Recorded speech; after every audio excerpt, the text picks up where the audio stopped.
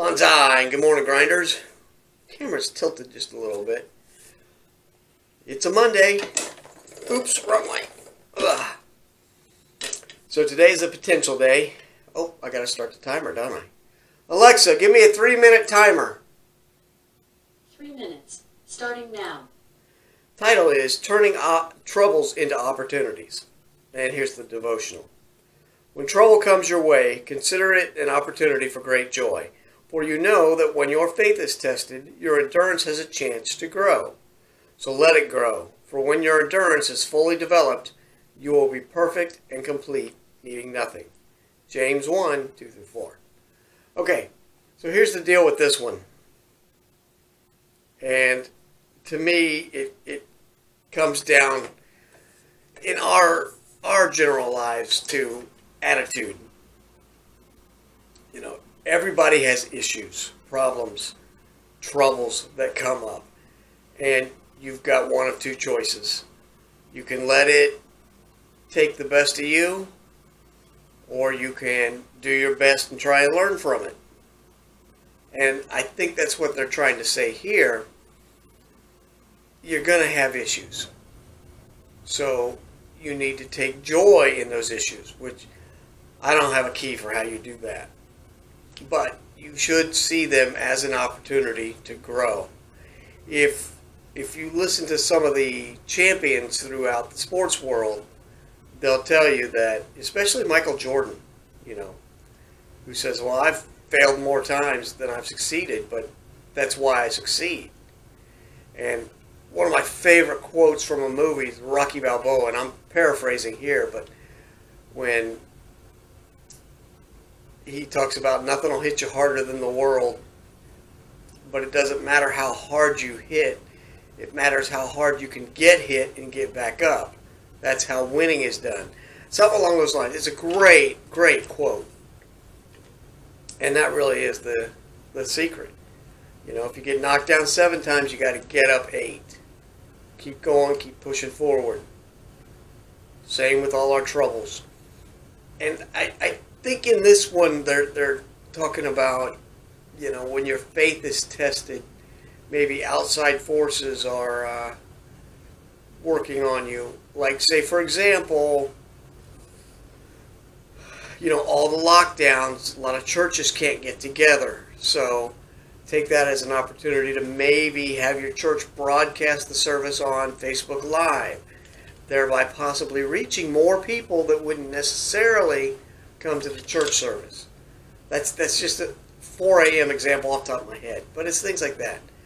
So when you get knocked down, get back up. Work on your endurance. And that's all I have for this devotional. If you agree or disagree, you can put a comment down below.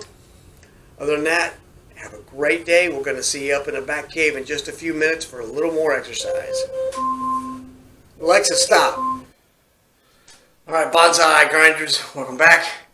Up here in the back cave. And I'm getting ready to start set 3 of 3. 8 exercises.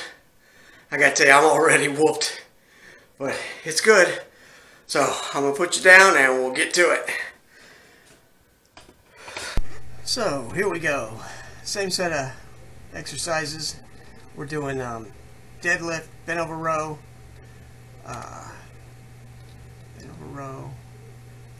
bench press, and lat pull down.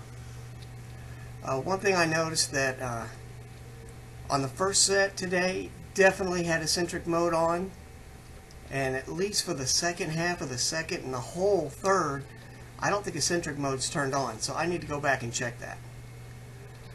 So it takes me between 10 and 12 minutes to do a round.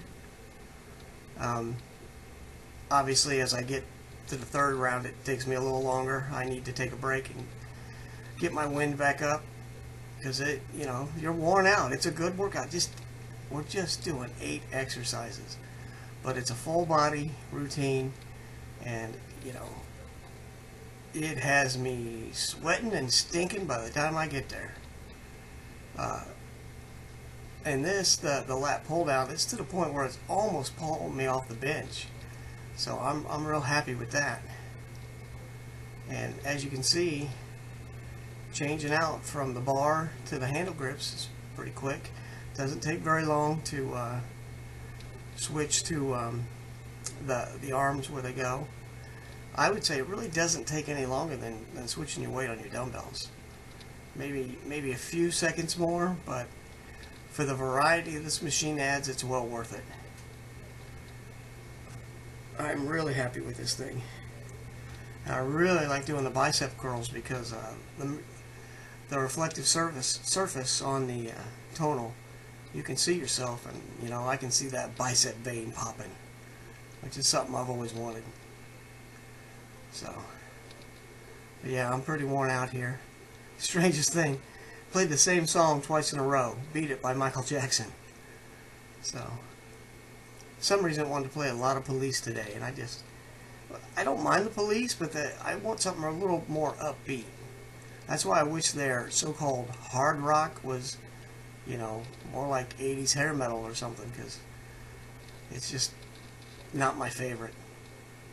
So, here we go. Last exercise, chest fly, and we're pretty much done. It was a good workout and wore me out.